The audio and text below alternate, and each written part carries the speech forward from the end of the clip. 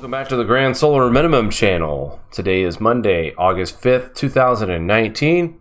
Hope everybody had a great weekend. Let's get started over at thegrandsolarminimum.com where we'll start tonight's show.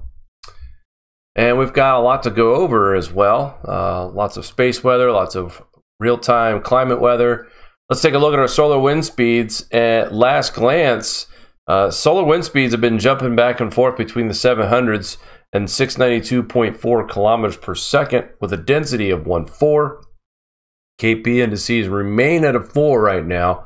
We have been in storm conditions today, a minor G1 geomagnetic storm. And thus far, we have not had any major disruptions from that. But we have seen KP indices over a long stretch of period of time today as well.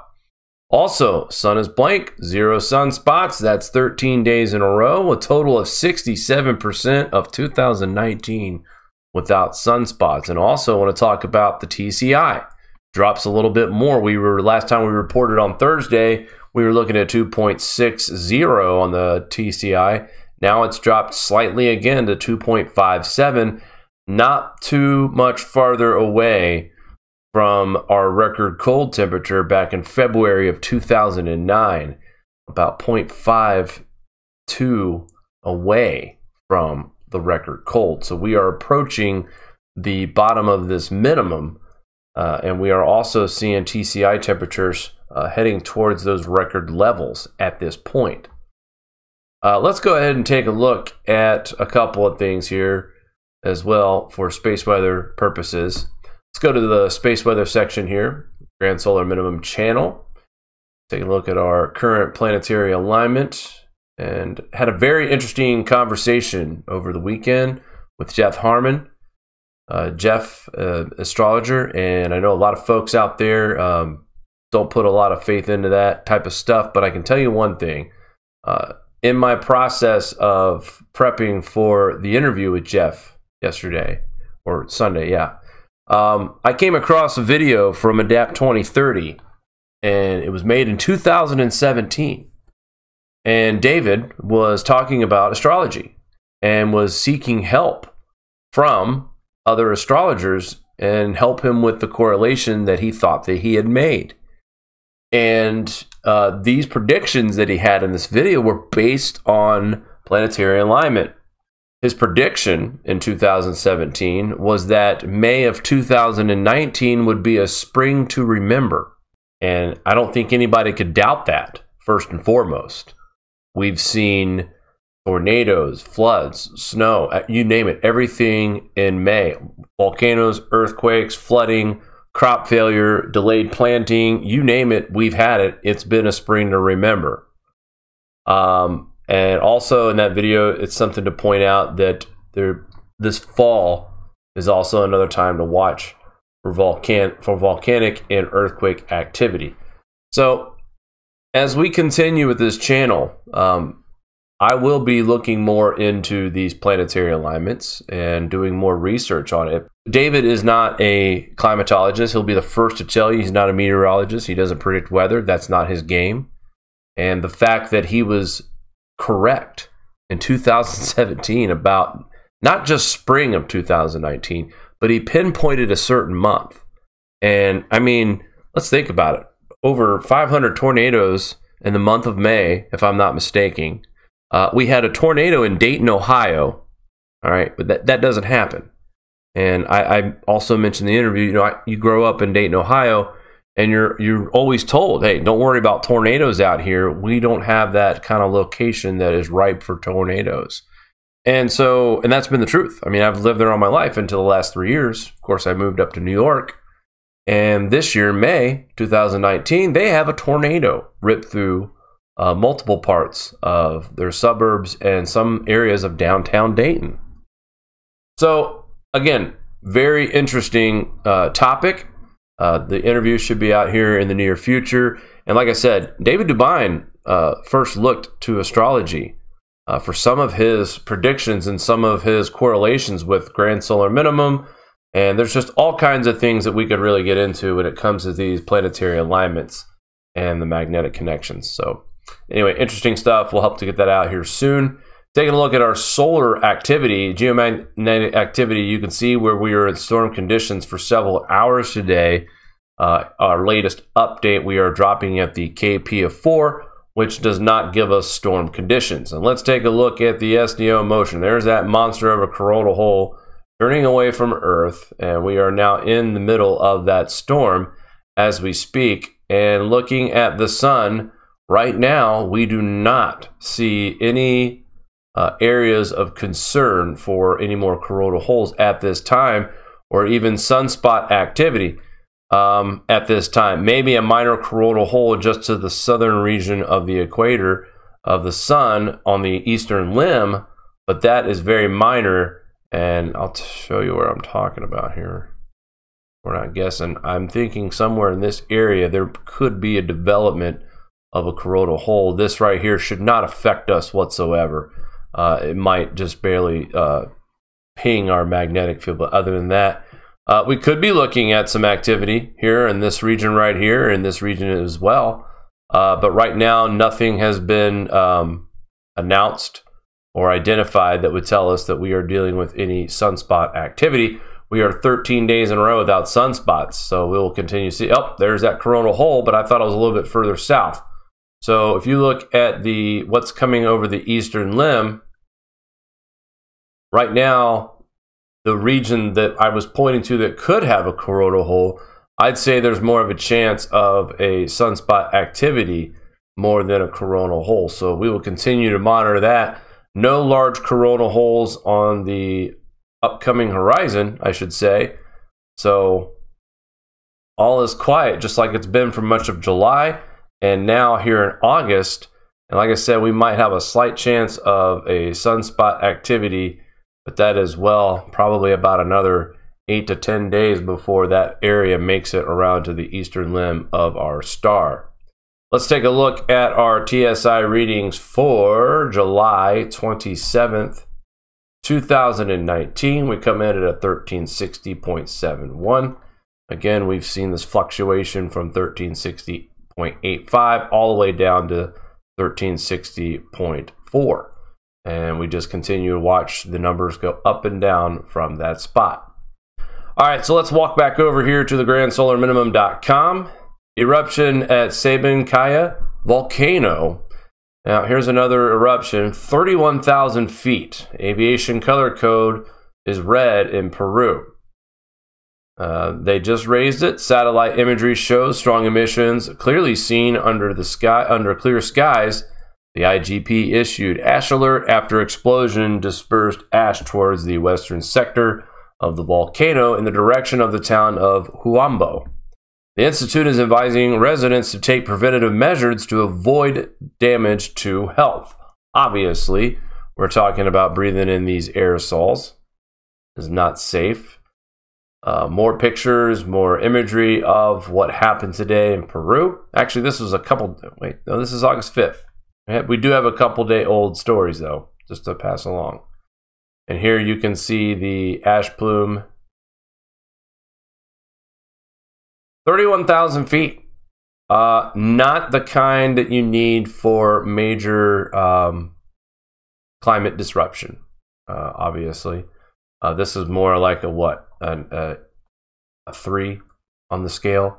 So nothing terrible here, but another volcano in this region that has a 30,000 plume or higher. And we've seen plenty of those over the past several months in this region, and it continues to happen. Jumping around a little bit here, I wanted to talk about Yilan, the volcano that once again, this is 2 days ago, this was from Saturday, 63,000 feet. High-level eruption of volcanic ash to 63,000 feet. This happened on August 3rd, 2019. Imagery acquired around 10:15 UTC indicated another eruption which has punched through the troposphere and has become a stratospheric with volcano high ash of 63,000 feet. Ash is currently moving rapidly outwards, however. The mean weighted wind direction is northeasterly.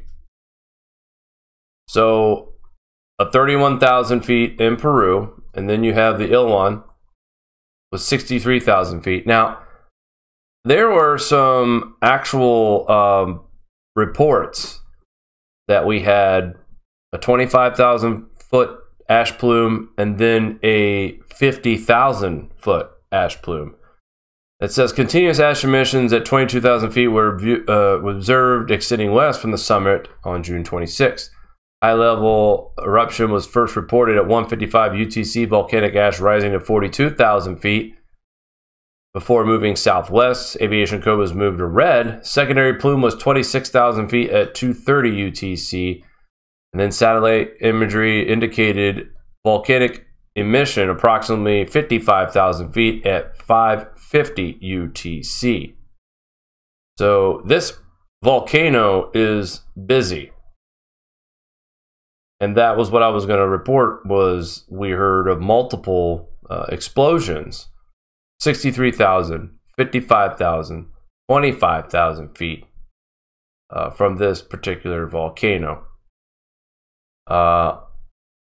Again, we'll keep our eyes on these. It seems to be happening more and more. This one's happened twice now since late June, of 63,000 feet or higher when we're talking about ash plumes.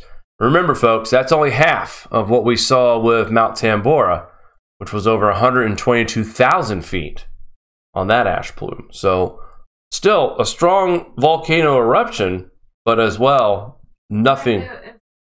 What's that? At 63,000, yes. Well, the volume, I'm sure that is going to have an impact as well. And if this thing continues to blow, like I was getting ready to say, I mean, yeah, we probably will see a similar effect. What's really concerning, though, is the pictures that we're seeing here on SPACEWEATHER.com. This is DeSoto, Kansas. And this person here, you know, I photographed a large dome of pinkish purple light. Strong crepuscular rays were also visible. Purple sunsets are a sign of high volcanic activity. Fine volcanic aerosols in the stratosphere scatter blue light, which when mixed with ordinary sunset red, produces a violet hue. But which volcano? The answer is probably the Arioki, a volcano in the Kuril Islands, which erupted with a sun force of June 22nd, 2019. You know, I'm not sure that how accurate this guess is. It is obviously their guess. I believe it's just a collection, like what Mario was trying to say a minute ago. How many times before we start seeing global effects from these volcanoes that continue? Yeah, we're not seeing 120,000 foot ash plumes, but we have seen our share of 55,000 or higher ash plumes over the several past 6 to 8 weeks. And the fact that we're seeing images like this in DeSoto, Kansas, and then, you know, a similar image in July of 2019 in Germany. So far we've seen volcanic sunsets in Halifax, Nova Scotia, mountains of Germany, Joshua Tree, California, in Orange County, California.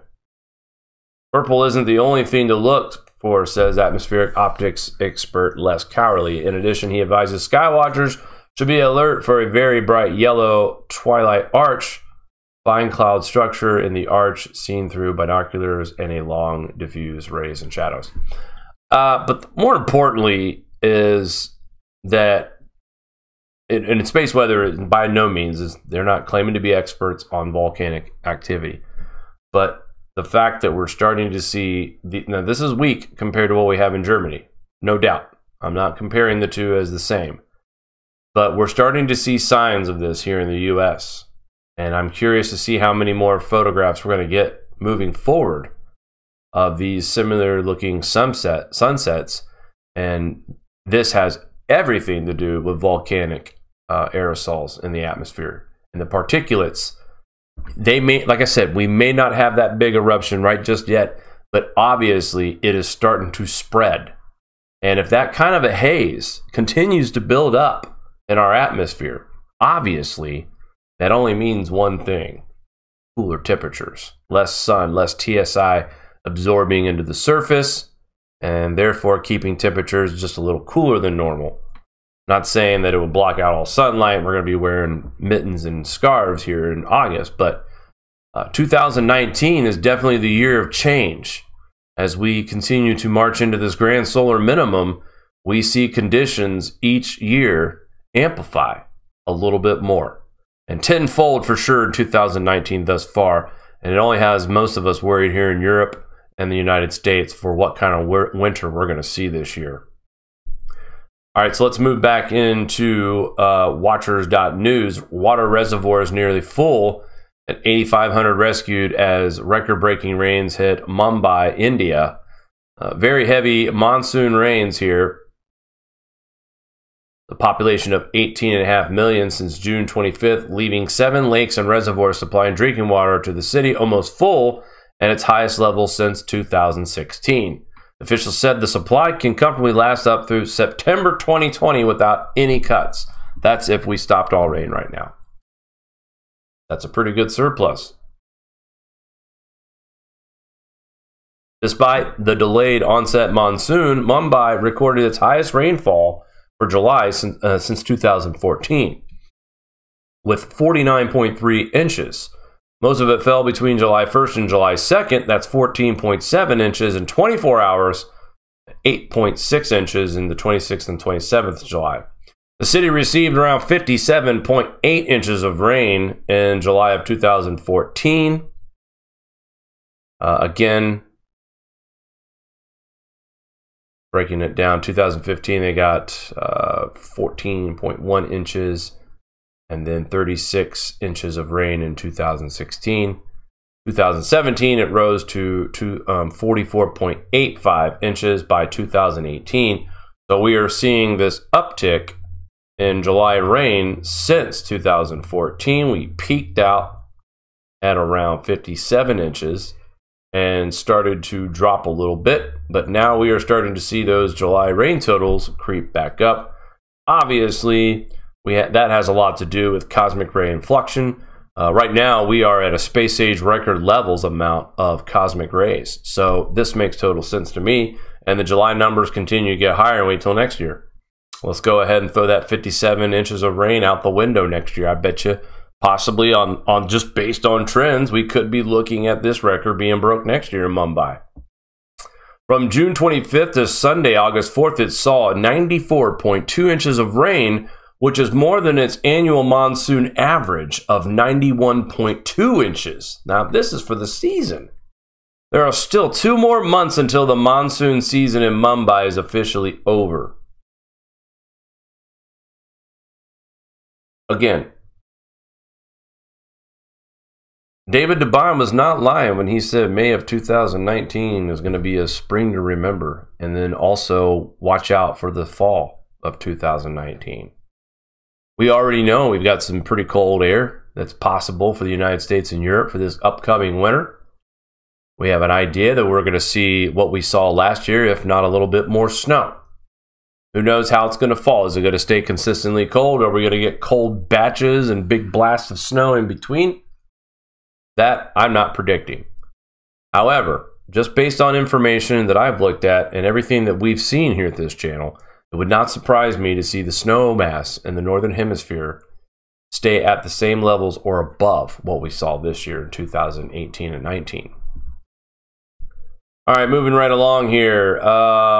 Severe tropical storm Francisco to hit Kyushu with violent winds and heavy rain in Japan.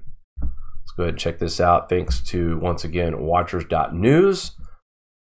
Japanese weather officials are warning residents of Kyushu of a violent winds, high waves, mudslides, swelling rivers, and flooding in low-lying areas as severe tropical storm Francisco makes landfall and starts moving over Kyushu early on Tuesday, August 6th, 2019. Francisco is the 8th named tropical cyclone of the 2019 Pacific typhoon season. They're expecting around 10 inches of rain in southern Kyushu and almost 8 inches in the northern Kyushu region, the Shikuyu region as well. And here is a motion satellite image of this storm. It looks pretty bad. But this is just a tropical storm. This is not a serious, from what we're seeing here so far, this is going to be a rainmaker. Because the system's moving pretty quickly. 18 miles per hour. Gusts of about 100 miles an hour with this storm. Sustained winds of 70 miles. So this is a very weak storm, hurricane, possibly Cat 1, if that. By 15 UTC, August 6th, Francisco Sin is expected to be well over Kyushu, about 9 miles southeast of Sasebo. Giving us precise locations here at watchers.news. Again, we'll leave the link in the description. And Pacific typhoon season's moving right along here, folks. We got a couple low pressure systems to watch here in the far Pacific Ocean region. So lots of action out there. Not so much out here in the States, which I'm okay with that, folks. We got plenty of time for cyclone or hurricane season here in the U.S. Gulf region. And also, 2 more earthquakes, or actually just the one we're going to talk about right here.